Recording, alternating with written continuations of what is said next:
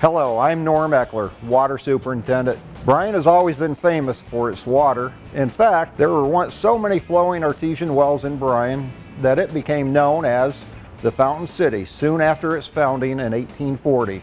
The Water Department has provided water service to the citizens of Bryan since 1892. Today, we supply an average of 1.5 million gallons of safe drinking water every day. Nearly 70 miles of underground pipe deliver water to more than 3,800 homes and businesses. Each year, our water crews replace about 4,000 feet of main line to keep the distribution system in good condition.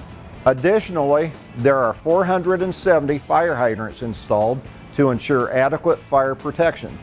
We inspect and flow all the hydrants annually and repair problems promptly.